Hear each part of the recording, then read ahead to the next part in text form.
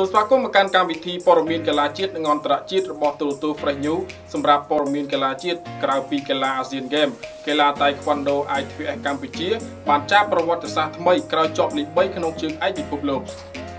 សម្រាប់សមិទ្ធផលក្រុមអត្តពលិកតៃក្វាន់ដូ ITF កម្ពុជាធ្វើបានក្នុងព្រឹត្តិការណ៍ដ៏ធំខាងលើគឺមានមេដាយប្រាក់មួយគ្រឿងដណ្ដើមបានដំណើរគ្នាក្នុងការបំបែកកំណត់ត្រាប្រវត្តិសាស្ត្រ64ឆ្នាំរបស់អត្តពលិកកម្ពុជាក្នុងព្រឹត្តិការណ៍កីឡាអាស៊ានហ្គេមលើកទី18ដែលកំពុងប្រព្រឹត្តទៅនៅប្រទេសឥណ្ឌូនេស៊ីសូមក្រឡេកមកចាប់អារម្មណ៍សមិទ្ធផលរបស់ក្រុមយុវជនកីឡាតៃក្វាន់ដូ ITF កម្ពុជាក៏មិនធម្មតាដែរដោយដណ្ដើមបានមេដាយ2គ្រឿងក្នុងការប្រកួតជើងឯកយុវជនពិភពលោកនៅប្រទេសបេឡារុសដែលទើបបញ្ចប់ការប្រកួតកាលពីម្សិលមិញដោយឡែកកីឡាករ4ច័ន្ទថារ៉ាតក្រោយប្រកួតចាញ់កីឡាកររុស្ស៊ីក្នុងវគ្គផ្ដាច់ព្រាត់ប៉ុន្តែមុនឡើងមកវគ្គផ្ដាច់ព្រាត់យុវជនឆ្នាំរូបនេះបានយកឈ្នះកីឡាករបរទេស6ប្រកួតជាប់គ្នារួមមានកីឡាករប្រទេសក្រិចអេស្តូនីជប៉ុនកាសាស្ថានអាសង់ទីននិងប្រទេសអ៊ុយក្រែនជាដើមរីឯមេដាយមួយទៀតគឺមេដាយសំរិទ្ធដែលដណ្ដើមបានលើវិញ្ញាសាសម្ដែងជាក្រុមដោយទទួលបានលេខ3ក្នុងចំណោម13ប្រទេសចូលរួមលើវិញ្ញាសានេះតាមការឲ្យដឹងពីមន្ត្រីសហព័ន្ធកីឡាតៃក្វាន់ដូ ITF កម្ពុជាបានលើកឡើងថា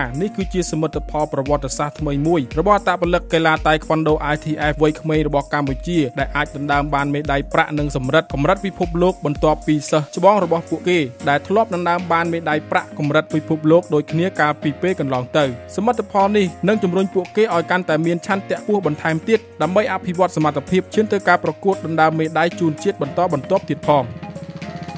សូមបញ្ជាក់ផងដែរថាប្រទេសបេឡារុសបានធ្វើជាម្ចាស់ផ្ទះក្នុងការប្រកួតជើងឯកពិភពលោកនៃប្រភេទកីឡា ITF ហើយកម្មវិធីព័ត៌មានកីឡាមួយនេះឧបត្ថម្ភដោយ Safe Home Technology